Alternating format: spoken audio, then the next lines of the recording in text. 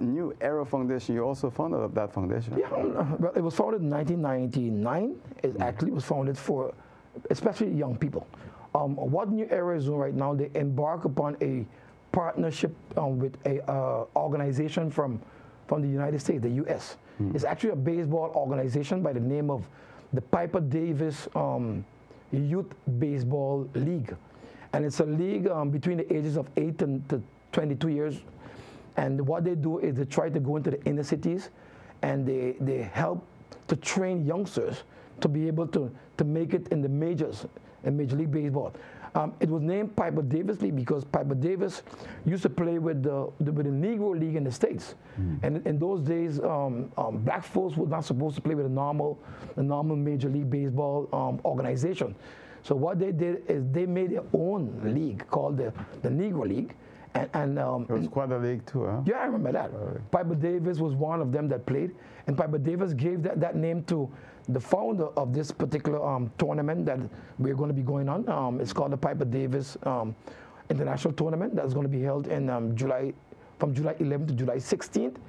And Mr. Fred Plump, he's actually the founder of it.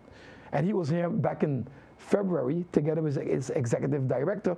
And one of the persons I have to mention as well is one of our own. He's also in the organization by the name of Raphael Skeet. What's he doing now? Raphael Skeet now, he's actually just training persons, training baseball players back in the States. And he was a major leaguer, right? Yeah, he left here to become a Major League Baseball player. He played, I can't remember, I think it's the Baltimore Orioles or one of them. He went and he signed with from St. Martin to go to the U.S. along with Glenn Patterson, I think, and it was Mr. Rohan as well, the gentleman that is the director of the prison. He was one of them also that went as a Major League Baseball player to try out. But Raphael is still in the United States, and he's the one that hooked me up and got me involved with this Piper Davis League. And he said, Jeffrey, what you can do is try to promote the youngsters here in St. Martin, because those youngsters that leave Little League Baseball or Pony League Baseball, they didn't have anywhere to go. And it was a void between the ages of 16 to 22. So he said, why not try to make a team here in St. Martin, and then you can always come up to the international tournament that we hold every year in July. So we did that, and now we're busy now with the training of the boys. We have about 27 boys now are training, but actually we're going to be able to, we're going to boil it down to 16 players that will be traveling to the States to play. I want to just jump back there quickly to Raphael Skeet. Yeah. When last you saw him in St. Martin? Raphael Skeet was here in February. Was here too? When I called you the last time, Raphael was one of them that came along with the Piper Davis League. He's part of that particular organization as well. Yeah, no, because we could not get them on the show because you called me at the last minute. Yeah, because you see, they came last minute as well because we were fighting hard to get them here. And finally we got them, and I want to thank a lot of sponsors that made that possible for them to be here. They came with about 6 guys, and mostly former Major League Baseball players they came with, former coaches. So we had a great time. We were on all the radio stations, etc. So, but we just didn't got a chance to come on your program, which we regretted very, very much. But I'm telling you from now that they're coming back in May, from May 19 to 26. So I'm letting you know from now that we're putting in our exactly. Just fill us in between that time. Right. Yeah, but you know it's quite interesting what you're doing with the youngsters because baseball, it's been around very long. Most of my life, and we used to play baseball as kids. I played baseball league, but before that we played a league called the Bush League, and the Bush League was a league that we played without uniforms. We just was playing against different different neighborhoods. We would call it the Cul-de-sac Stars and the Saunders boys and the South Reward guys. And then what happened? I think it was Mr. Bacco, Richardson, and Mr. Lewis Brown. That's Major Brown. And then there were 1 or 2 other guys. I think Raul Illich was one of them as well. They decided to put together the Little League baseball and the Latin American Championship. And in 1977, I think they started with that. And that was the first time we ever got uniforms to play with. And it was just a very exciting time. You know, it's interesting because we also had one of our own in the Netherlands, Mr. Richardson. No, I think it's Denzel Richardson. No. He used to. Oh, Hamilton. No. Richardson Hamilton, my cousin. Yeah. He was one of the top baseball players in the Netherlands. Oh, you could forget if you go, cousin. It's my family. I remember that because my mother always told me, your family is a great baseball player, and he was. If you call Hamilton's name, that's a big name in the Netherlands. Yeah, people still recognize him. Yeah, today. and he's also in the Hall of Fame in the Netherlands as one of the major baseball players. He also told me when we was there, he did a home run derby. I think it was with Hank Aaron from the States. Yeah. So he was a very good player. So now. Tell us about the idea behind New Era Foundation and what's going to happen. Yeah. Right. Yeah. Well, what is happening is we did like a introduction of the Piper Davis League, and what we're doing is we're carrying these guys up to Alabama, Birmingham, Alabama, on July 11th to the 16th to participate in this tournament. After we finish with the tournament, then we're coming back to St. Martin to start the league between the ages of 16 to 22 years, because we have a gap there, a void there, where nobody do anything after they finish the league and pony league. And then the baseball association, they plan to start back with the double A baseball. So we're telling them, no, just give us the league between 16 and 22, and we're going to be the ones to handle that. We're trying to get at least minimum 4 teams to start the league with. And then from there, we're going to be having persons, once they're selected, go to Birmingham every year to participate in this international tournament. What surprised me is that you remember in the 70s and the 80s, baseball was big. Yeah. No, it's just big. You know, I just was walking the street a couple of days ago, and I saw a guy that I respected so much in baseball by the name of Adolf Stanford. He used to play with a team called Banco Popular. I never forgot that. That was our team in those days. And those guys they were amazing. I feel if they had the kind of opportunities that we had now, there would have been a lot of Major League Baseball players in the States from St. Martiners. Yeah, that Banco Popular was a bank on Front Street. It was a bank that they changed the name after to Barclays Bank. Right. But that bank, they had a team out there. This world, guys like Henry Thomas, who's now training this team. Really? He was he was part of Banco Popular as well. Oh, okay. He's one of the coaches for this team that we're taking to Alabama. Then we had also Jimmy Bell and Gaston Bell. We had the Brookson brothers, Raymond Brookson, Julian Brookson. We also had Mr. Chumalau. His name is Roland Bryson. He was one of them in the team as well. And then Caribbean Lumber was a very good team. But after Caribbean Lumber... That was the best team in those days. Yeah, in those days, they were the best team that you had. There was a guy named Naldo... Jacobs. Naldo Jacobs was a great baseball player as well. And he played in the Netherlands as well. Yeah. He and his brother Sam Jacobs. So we did a lot in baseball, and then we just went dead. Then we let cricket take over. Yeah, I don't know how cricket got in, but my father told me back in his time he used to play cricket. We used to play cricket. He told me that. I didn't even know that, you know. So cricket was something that was very big in those days. Yeah. But in my time, baseball took over. But I think you never played cricket, Jeffrey? No, I never played cricket. Wow. In our time, we never played cricket. I mean, we were the same. I used to play cricket in town. No, but you're much older than me, Mr. Gibbes. Yeah, I'm a young guy compared to you. How old do you think this guy is? I'm a very young guy compared to you, Gibbes. I didn't even know you in Milton Peters College. I know what the Milton Peters College. It was when I finished that just opened the same year. Yeah, but I started Milton Peters College back in '78, I think it was. Yeah. And I didn't know you in those days. I'm 75. How old are you? If you're 75, then I'm older. I'm just kidding you. I'm just 51 years old. Well, you're a little boy, man. Yeah, that's what I'm telling you.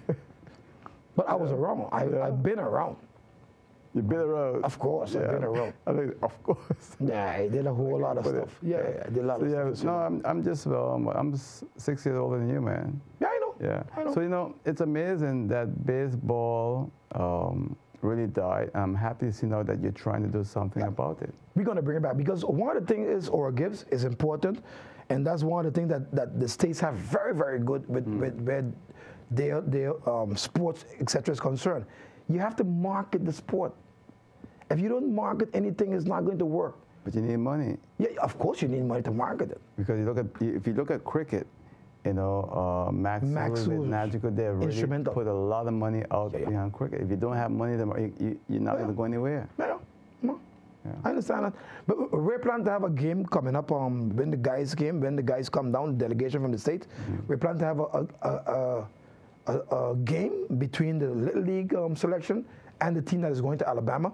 We want to tell the parents, friends, I mean, St. Martin people, the general public, come out and look at the game. Because I go to the Little League ballpark now, I hardly see anybody on the field. You might see just a handful of parents.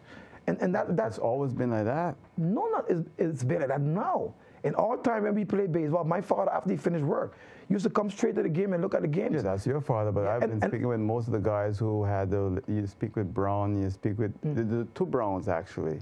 You mean the Brown? You had the one that had the Pony League. Yeah, you had Major Brown and you had the other. The Pony League, Brown. Yeah. And you hear, and even the gentleman who passed away recently, what's his name, that had Baco? Baco, yeah, but you had also Beck, that used to be all these are people involved with Little League, and these were guys who took over for many parents because a lot of parents didn't show up to watch their kids on Saturdays. But my father did. Your father was a remarkable man. Yeah, he came definitely. Every time he finished work, he used to come there. And when I see him, it made me want to even play better ball. No, and parents are very important. Yeah. And that's why with my son, when he played, he used to be a soccer player. And when he played, I make sure to go to the field all the time to see him play, because when you see your parents around, it gives you the impression that you have to play well. So maybe with this whole program you all are doing, should encourage parents to really find the time. We are encouraging parents. There are parents that is involved already, and I really commend those parents. But we have to get all the parents involved. And one of the things that is important also, Aura, is the fact that some parents work 2 and 3 jobs, and sometimes they have no time to come to the games, to see the games. Yeah. And that's a big problem. We have to start to look at ways and means of giving these parents, especially the mothers, an opportunity to go out and support their children. So the New Era Foundation is organizing this special event. Yeah. Right. You have the coaches coming in May of this year. Yeah, May 19th to the 26th, they're coming in, and they're going to be together with the local coaches. They're going to be the ones selecting the 16 players to travel to Alabama back in July. And now all these youngsters that are in school right now? Yeah, some of them go to school, some of them are working, because you have kids from 16 to 22 years. Okay. So some of them are in school, but the majority of them they have jobs. How important is education to you in this whole program? Very important. That's the most important thing. Where the Piper Davis League is concerned, the main thing is to get a college education, because one of the things that they realize is that years ago, before that, when they used to just concentrate on the baseball alone, in the Major League Baseball, getting them involved and making sure they become good baseball players, when something happened to them physically that they can't play baseball anymore, they get turned away. And what they make sure that they do is that they get a college degree, so in the event that something happens to them, they can still fall back to the college degree and become somebody, because these guys make a whole lot of money playing baseball. You ever try to get Andrew Jones to come? I never tried to get him, but I heard that he's now in Curacao making a baseball stadium. And we're going to try our best to see if we can get him to come to St. Martin to speak at least to the youngsters with regards to baseball. So down to the guy, he was here in this program. Oh, yeah. With his father. Yeah, I remember that. Yeah, he gave me this. I remember that, yeah. And they're actually from Aruba. Pardon? His father's from Aruba. Yeah, okay. It will be good if we can get him, because I think it will show the youngsters in St. Martin that here you have a guy from Curacao that made it really big in baseball. You know, I mean, he was a little arrogant at the time. I remember that. And his father and him had quite a discussion over that, even when they were here in the studio. Oh, yeah. You know, but sometimes it helps to have your own mind, because you can listen to other people, but in the end you got to listen to your inner self. I believe that. I believe that at the end of the day, you have to know what you want out of life. And what is important to we have to have certain models that we could hold as examples and say, I want to be an Andrew Jones as well. I want to make sure that I do whatever it takes to become a Major League Baseball player. Just this morning, I was at the school. I did some reading, because Orion School has a book week, and they invited me to read to the children. And one of them told me that I asked them what they would want to become. And one of them said, a basketball player. So I said, but you want to be a Michael Jordan? He said, yes, I want to be as good as Michael Jordan. But we have to take it a step further and say, we supposed to have guys here in St. Martin that we can touch. Persons like Raphael Skeet and people that make it big, like even Andrew Jones, that we can touch and say, I want to be like Andrew Jones, as opposed to going far away and say, Michael Jordan, or one of those persons that you can't even touch because you don't know them personally. You should have people want to be Jeffry Richardson too. Sure, but there are people. This morning when I went to speak to the class, after the class they all came, they hugged me up and it was like, wow. It felt very good to know that all these kids, you know, they want to be around you, and I want to make sure that when I die, I want to leave a legacy behind for these kids. It's young man, you were talking about dying. Yeah, but death is for everybody, and I understand that. So from now, I'm starting to work and do what I have to do, and what God called me to do in this earth. And that is? That is to make sure that I be an example, make sure that I give young people opportunities, especially the next generation, because at the end of the day, or we have to pass the baton on to them, because we're not going to be here forever. So the baton have to be passed on to them either by will or by force. So it's better we prepare them from now. But how you look at the facilities on the island for baseball? Yeah. But we have about 2 facilities right now, and those facilities, we have to upgrade them. I remember we had a Raul Illich as well, but now Raul Illich is more a track and field baseball stadium. And that is something we have to be very careful with. One of the things that we are planning to do, I spoke to the players in the United States about it, to see if we can get a piece of land here. And I'm busy negotiating with somebody to have a good piece of property that we could put down a kind of Major League Baseball stadium here on St. Martin. But Franz wasn't doing that with that whole connection where he had from soccer to cricket to baseball, and it's a huge piece of property on the Pawn Island. No, but we're getting another. We're going more out in the country. Oh. I've already spoken to that person. I don't want to say exactly disclose where it is, but it's a nice piece of property. If we can negotiate for that property, they're willing to come down and build a nice stadium here in St. Martin. Really? Where we can hold the Piper Davis League and other leagues as well. I'm even telling them, what about getting Major League ball players to come down here and do spring training, where the youth can come down and look at them practice. They do it in the Dominican Republic. Yeah. They do it in Venezuela and Puerto Rico and different countries. Why not St. Martin?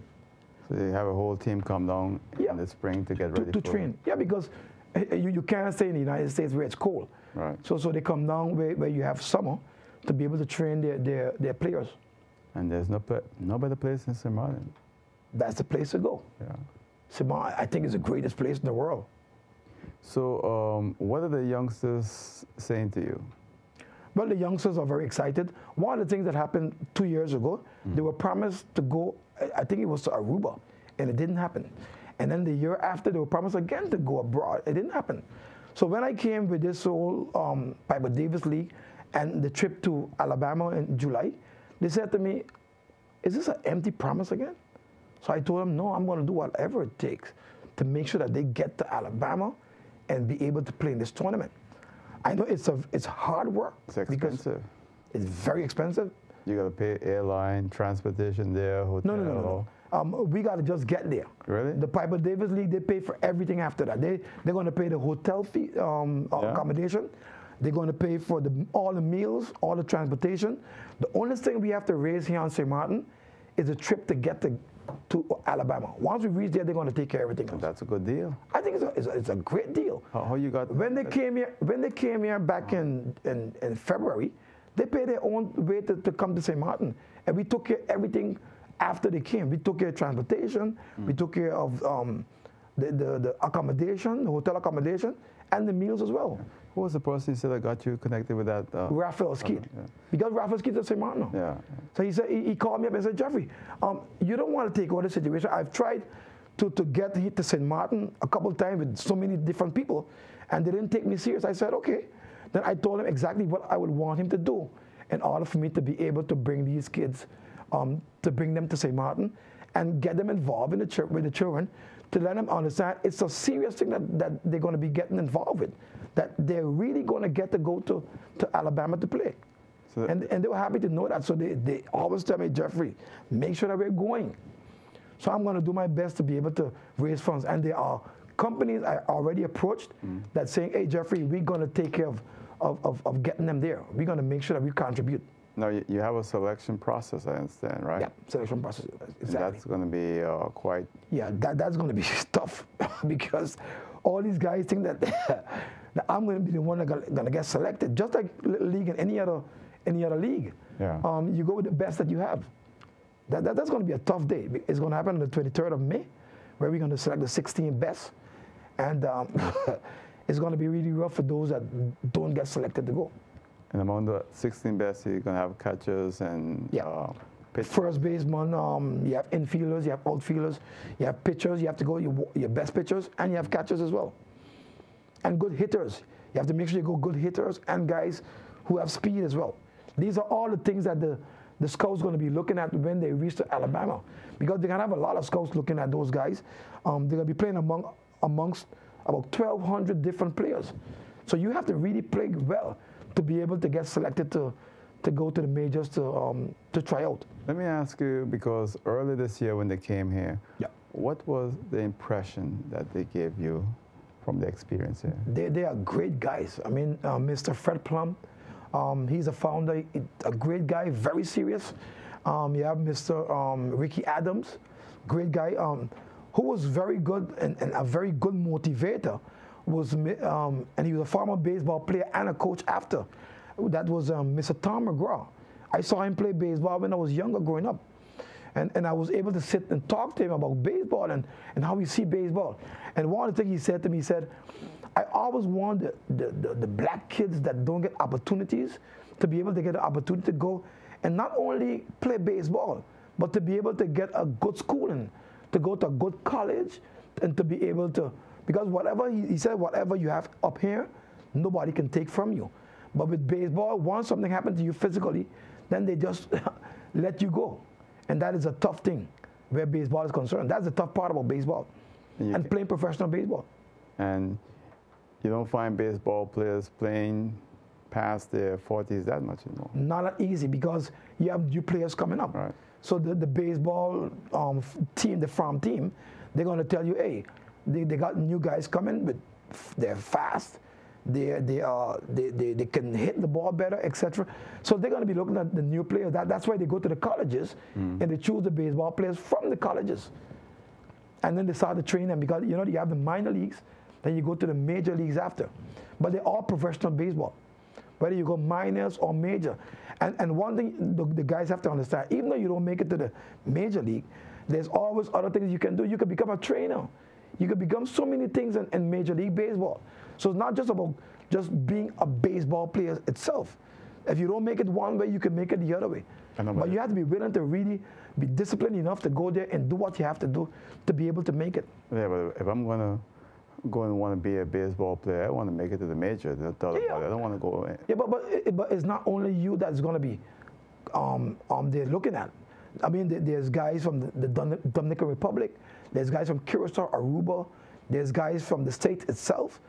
Even from Jamaica, because one of the guys that is coming here, he was a former baseball player, but he's a Jamaican. And he's coming to train the guys as well and give a clinic. So all over the world now, they're playing baseball.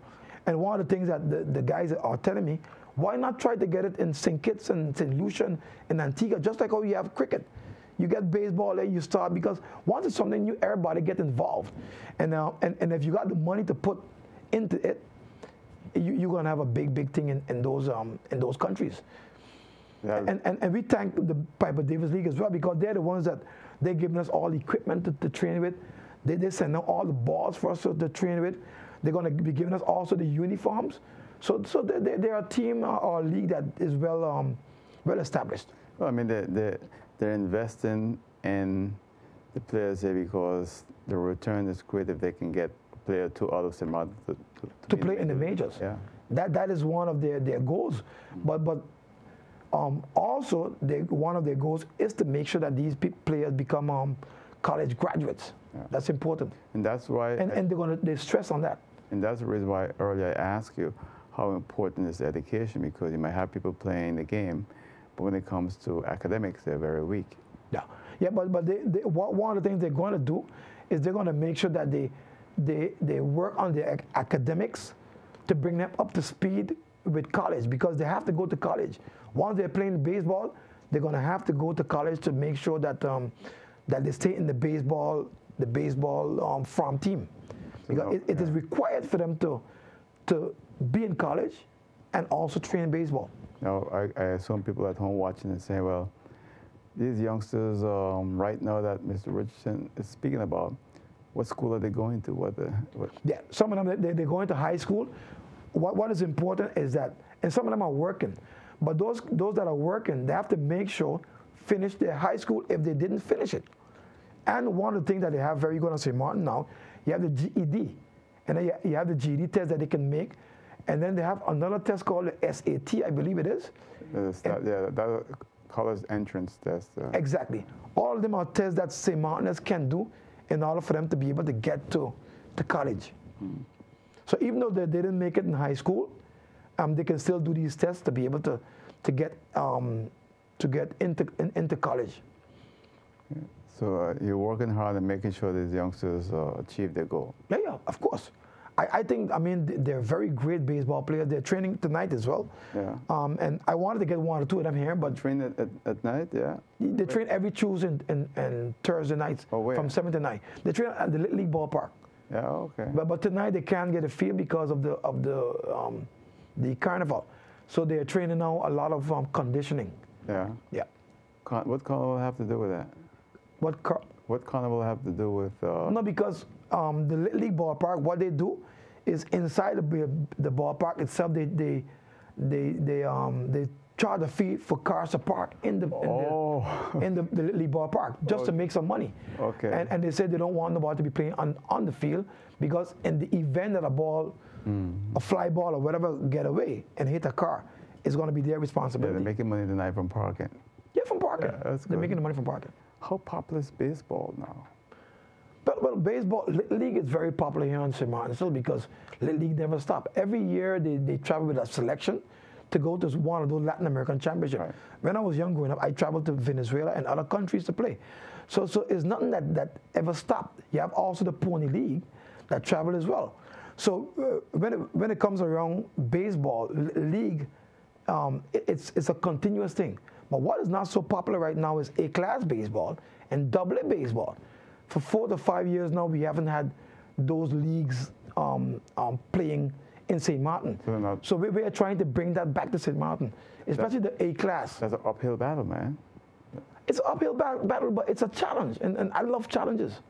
I think that we can do it if we do it the right way. And even with bringing these players, these professional baseball players, is going to stimulate the players to want to become a Major League Baseball player as well. You ever try to figure out what happened in the first place, why we lost all those teams?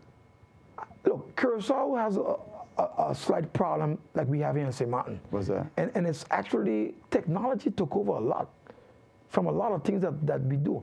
Just today, I was, before I came here, I made sure that I went to the barber to look good on television. So I was talking to a gentleman here, one of the police officers, and he was saying he went to the Chesterfield with his son. And then these two persons walked in. It was a mother and a son. And they started to, as soon as they sat down, they took out their phone, their Samsung, and they started to BB. And for the whole 20 to 30 minutes that they were there eating, they were speaking to somebody else on the BB. While at the restaurant? At the restaurant. So they didn't have a chance to talk to each other. Wow. And they went there, for dinner, mother and father for dinner. And you would believe that they would communicate with each other. And technology is taking over the communication aspect. And that is something we have to be very careful with, because I know of people that live together. And how do they call each other? Through a WhatsApp. And that is not good. That is not the way to communicate. In fact, I got to mention this because You told me to send me a WhatsApp message. This week earlier, another person told me that. I don't have WhatsApp on my phone anymore. Anymore? But you had it before. I remember I got a WhatsApp message from the then Prime Minister, Mrs. Westcott Williams, when her mother passed away. And I only got it like 2 days later because I never used it. You see, so I said that after that, I said, no, forget about it. I'm just going to dump this thing out of my phone. So it's no longer on my phone, but still I get people meeting me and tell me, well, you know, I sent you a message, but I can't because it's on our phone still. It's still on the phone. It's on my phone where I believe that you have WhatsApp. Yeah. So when I send a message out, I can see whether you receive it or not. But you should check see that. When was the last time the person was up? And if you see that person was up last time in 2015, you know that person is not using it. No, that's true. That is true. So, so that's, and everybody seems to be using that now. You know, it's amazing. Yeah, it's the way to, I mean, look, I'm not saying it's a bad thing because communication-wise, I think it's a very good thing. But the thing is, if you use it for the wrong reasons, then that's the problem. Because if I'm going with my son to have dinner, I want us to communicate and catch up on quality time. Right. Not just he's talking to his friends on the WhatsApp and I'm talking to my friends on the WhatsApp, and then we don't get no time to spend to speak to each other. So you could imagine at home, the same thing is going on. Yeah, no. When I go out, I just turn my phone off, you know, and because the interruption is not necessary though. But it's not only WhatsApp. You have email, you have Skype, you have so many Facebook, you have so many different. You have so many different channels of communication. So you're saying that's interrupting it's one of the things that interrupting the sports. Yeah. Because I see people walk in the street and they're WhatsApping each other. And they're not looking where they're going. Some kids even have earphones in the ear. And they don't even hear you when you blow the horn. I was watching a news show the other night, and there's this country where archery is really a top sport. And since Western technology arrived and the cellular phone and internet, etc., now young people don't have any interest in that sport anymore. That's one of the biggest reasons, because in our days growing up, we didn't have all these modern technology. We didn't have those things. Of course, we had a phone, but cell phone was not as widely used as now. Now everybody, even the smallest child, have a cell phone. Only people with money had a cell phone back in the Back in those, I remember that. But everybody have a cell phone now, from the youngest child to the oldest child, but have their own cell phone. Some got two. Some have two, exactly. Three. Yeah, and now you have the iPhone. You have so many different phones that they have, and it's kind of tough to see that modern technology is taking over. And I'm not saying that it's bad, but what I'm saying, it should be used the right way. That's all. So when the youngsters come out to practice with your organization, do you all make sure that the phones are put away? They can't go on the phone. They're not allowed to. That is one of the policies, that you cannot come on the phone answering your phone. Even though you come on the phone, the field with your phone, and you can't answer it. You can't answer your phone. You have to go the whole 2 hours just playing baseball and practicing. And if you want to answer your phone, you have to ask. But it must be for an emergency reason. You see? And they're very strict with it. Mr. Glenn Patterson, he's the head coach, and he's very strict with that. And Mr. Thomas as well, they're very strict with those things. You said earlier, how many players you said you had earlier? We have 27 players that are practicing right now. And you select them from different areas? Yeah, they're coming from St. Martin, St. Martin, Dutch and French side. North St. Martin and southern St. Martin. So you got players really from the French side that comes over to practice as well. Okay, that's good. Because when we went to the French side, I think it was on BDD we were on, there were French players that called us and said, hey, we want to be a part of it as well. So they come and they practice as well with us. But we have mainly Dutch players that are practicing. What's the response from the parents now? How are they assisting? The parents are very excited, but they want to make sure, but they looked at it very skeptical. Why is it? Are they really going to go, or they're not going to go? But I can tell you, Jeffry Richardson, a part of this, I'm going to make sure that I do whatever it takes for them to be able to go to It's Alabama. Expensive to fly. How many, you said again, 16? 16 players. Plus, you're going to have other adults going along, right? So we have a special deal that we got from American Airlines. Okay. Because I wrote them myself, because I found out how do you do group group reservations. Yeah. So they gave me the email address and everything, and I started to communicate with them. So they gave me a deal that don't change.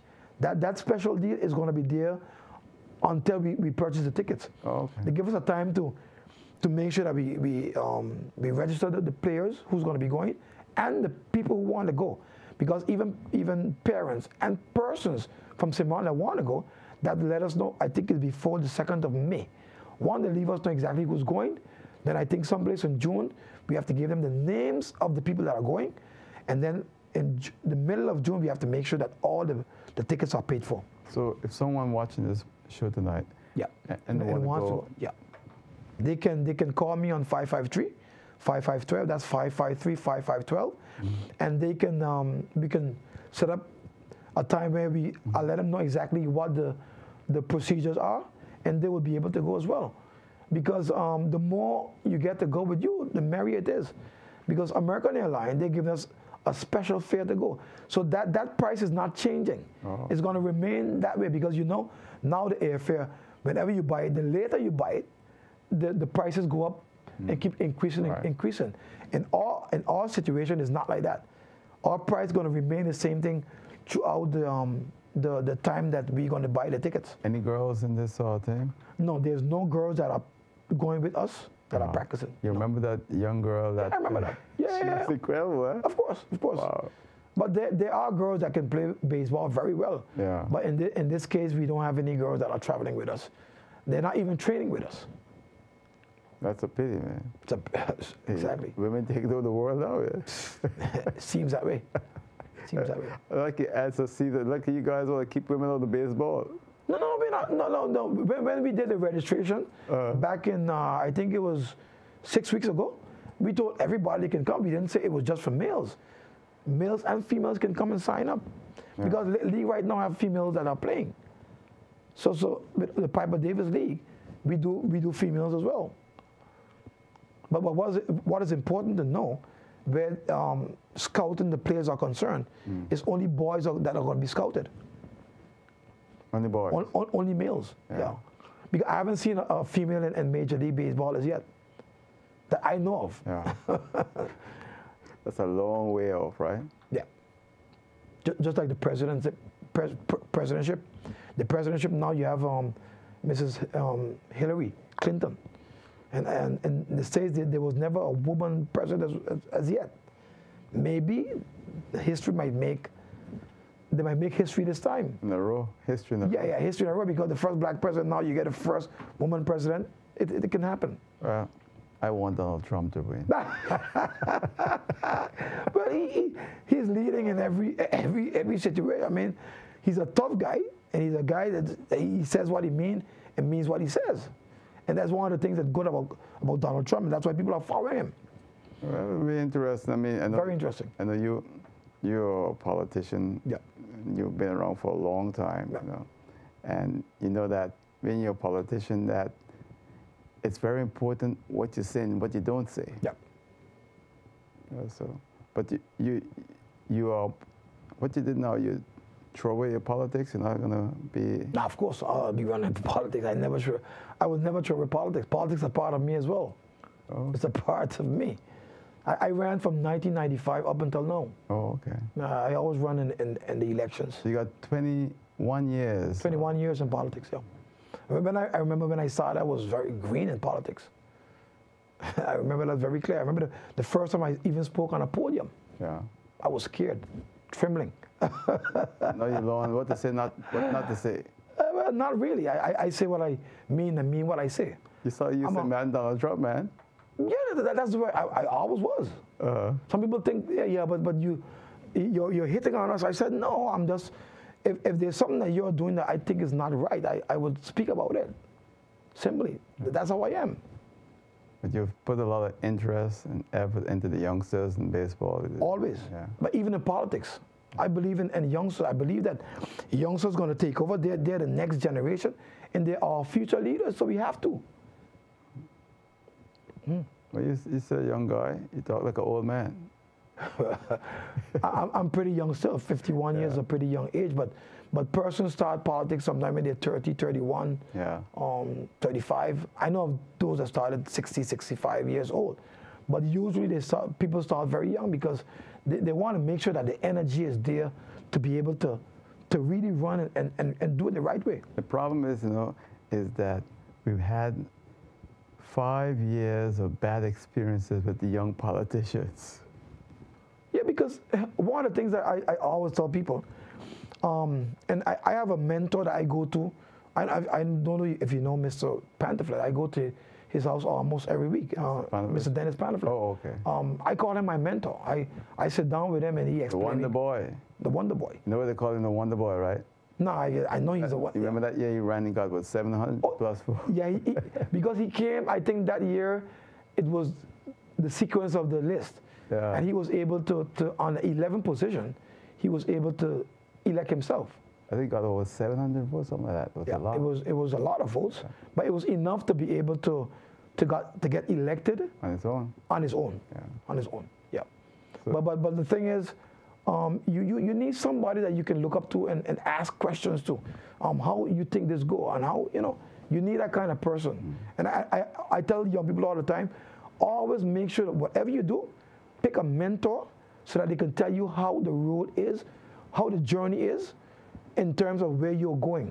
Because the destination I'm going to, Mr. Pantaflet, he was there already. Yeah. So he understands it. But the world is changing so much, and everything is changing when you look around the island today. And most of the young people, they're not focused. I don't know if you see that in the young athletes. They tend to be here now, and then they're not really serious. And everyone is saying to me that our biggest problem is getting our young people to be focused, dedicated, and really sticking to what they're. Exactly. But my whole thing is, how did they get that way overall? That's a question you have to ask yourself. How did they become that way? They didn't just drop out of the sky. Adults are the ones that are raising these kids, are supposed to raise these kids. One of the things I realized, and I used to be a director over a choir in sports as well, and I realized that when you call a parents meeting, a parents meeting, a meeting for the parents, you would realize that hardly anyone shows up. And just the parents that you want to see because of their child, they don't show up to the meetings. But then a thing like Carnival, now that is going on, they would find money all over to go to Carnival. No, I have no problem with Carnival. But what I'm saying, we have to get our priorities right. Because you can't expect that kids going to be who they are or who you want them to be if you don't show them the right examples. You got to invest in your children. You have to invest in them. I respect you a lot, Mr. Oral Gibbes. I remember when I used to pick up my son at Mr. Peters College. I used to see you waiting on your children. I remember that very clear. Yeah. You never leave any bus carry them home because you realize, hey, if they get mixed up in buses, they're going to start maybe thinking the wrong way. And they're going to start getting involved with people or children that are going in the wrong direction. And you didn't want that. You did whatever you had to do to make sure pick up those kids. I remember those days. But the thing is with me and my wife is that people expected us to send the children to a private school. Said, no, they're going to go where everyone is going. Milton Peters College is a great school. Sure. And they're going to go there like anyone else. You know? And I follow your kids as well. They're doing very well. I follow what you say about them and stuff like that. And we should be proud of people like that. The fact that once you invest in them, you're going to get what you invest back out. That's important. There are a lot of people that I see working hard at 2 and 3 jobs. Some of them came from Haiti, the Dominican Republic, Guyana, and they're really putting some effort into their children. Yeah. And what is unfortunate, however, is that sometimes some of us who are born here and from here, we tend to just let the school do it, and that's it. No, you have to get involved. You got to be there with your child. If you don't do it, just not going to work. You see, one of the things I realize, I think sometimes we have our priorities wrong, and that's our biggest problem. Because I look at, for example, Parliament. I look at Parliament all the time. I try to look and see what they're doing in Parliament, and following, the meetings. And I realize that if we be sending the wrong messages to all young people, how do you expect they're going to grow up? How do you expect they're going to grow up?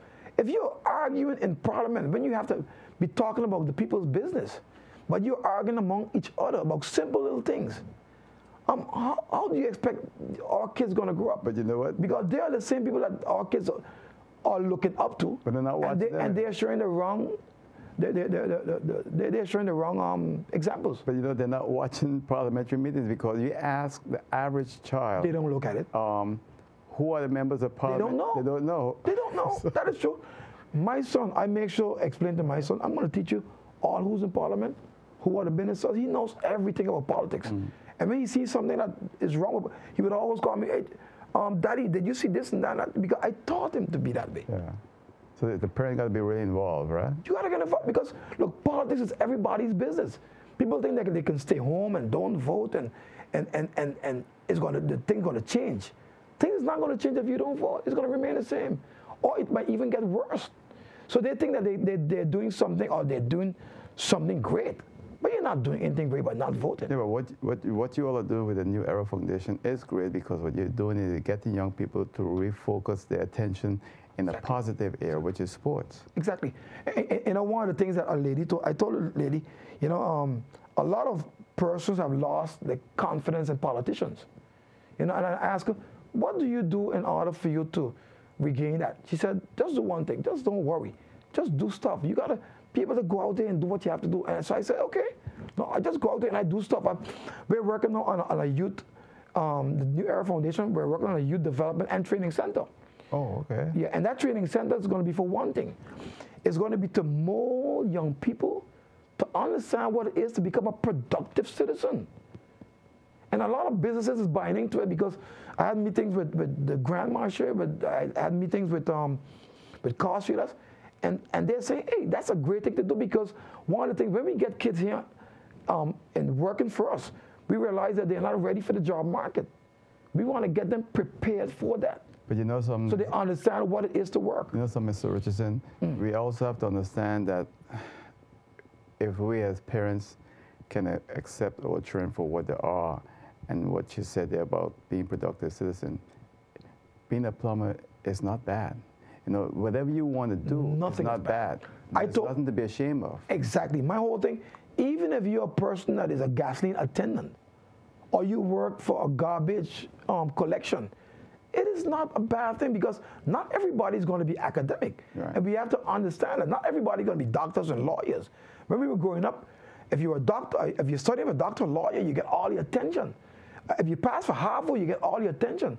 But the thing is, I think every school is a good school. Right. And don't label a school as a bad school because even the vocational school or PSVE, all those schools, they play a role in society because they produce mechanics, they produce construction workers, they produce people that we need on St. Martin to be able to build this country called St. Martin. And the thing is that what we've been doing is focusing on only one area so other people feel like they're left out and young people feel like they're not important, and everybody's important. Everybody's valuable.